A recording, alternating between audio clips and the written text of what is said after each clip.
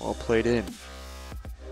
Now Marino with a huge shot and score! Polly Marino strikes for the golden goal, and the Knights win.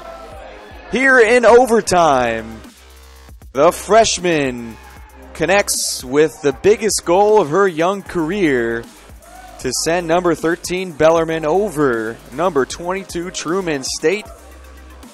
Everybody on their feet here.